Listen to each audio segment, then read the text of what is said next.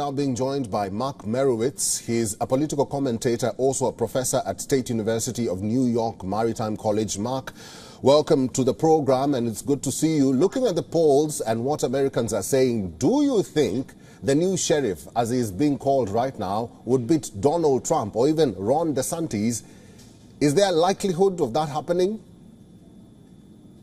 Well, I think that, polls early in the situation are not definitive, but in terms of the poll that you're looking at with Vivek Ramaswamy, I think it's important to look at that recent poll and understand what it means. So, for example, in that poll, the Emerson College says that 82% of those who supported Trump in the high numbers that you reported on would not change their vote. But 53% of those who supported Ramaswamy might or could change their vote. That's important. Also, there's a margin of error of 3%. What does that mean? Well, if the college poll of Emerson College says 10% each, that could mean 13% for one and 7% for the other. And so therefore, and I also say there are many, many other polls. So in terms of where we are right now, Trump is way ahead of everyone else. And DeSantis, as has been reported, is afraid of Ramaswamy. There was a memo that was released that said, in point number 3, you can actually print it out on the web, hammer Ramaswamy in the debate. That's pretty interesting. So there's a lot going on here. And in terms of the points that were raised that you talked about, a lot of Ramaswamy's points or political points are really out there.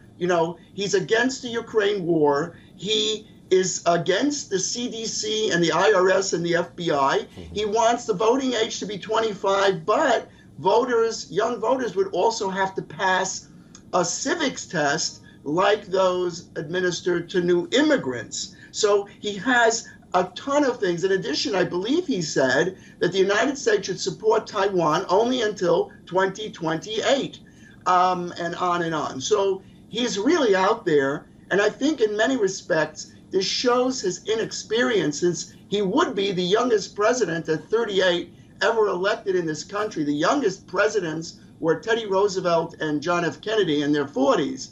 And they also had some experience, Teddy Roosevelt and John F. Kennedy, wartime experience, political experience. Vivek Ramaswamy is a very accomplished business executive, but he's maybe not a politician. And also, maybe he's there to be the siphon for Trump. I'm not really sure.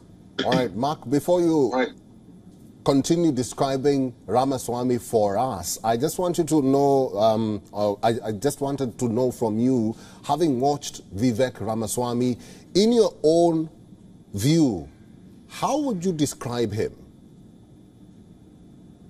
Oh, he's an enormously charismatic individual. He has a very powerful political personality. I think he way up there in terms of persona. Maybe he would be a good vice presidential candidate, but he said he doesn't want to be. So the fact that he's stepping in right now, I think, is quite impressive. And I think he's potentially rising. But the reason is because of this Trump, DeSantis, and all the other candidates. As long as Trump is sitting there and Ramaswamy is supporting Trump, which is kind of an odd situation, it's unlikely any of those other candidates are going to advance. And maybe he's thinking, or they're thinking, that Trump will somehow be out of it, although we see that the more indictments come down, the more Trump becomes popular. So my description of him is very positive, except that I think in terms of his positions, I think he has to be careful in making statements, particularly about Taiwan and otherwise. We've seen that in American history where political leaders make statements that are interpreted by foreign leaders and even our adversaries, America's adversaries, and that is problematic. If you want to be president, I think sometimes you have to be circumspect, but the trick is what to say in the campaign to get ahead but not cause issues or difficulties for American foreign policy. All right. 2024 is a long way ahead, so many changes might happen from now till then. So let's wait and see. Thank you very much, Mark Merowitz, for talking to us. He's a political commentator and also a professor at State University of New York Maritime College. Mark, thank you for talking to WION World is One today. Thank you very much. WION is now available in your country. Download the app now and get all the news on the move.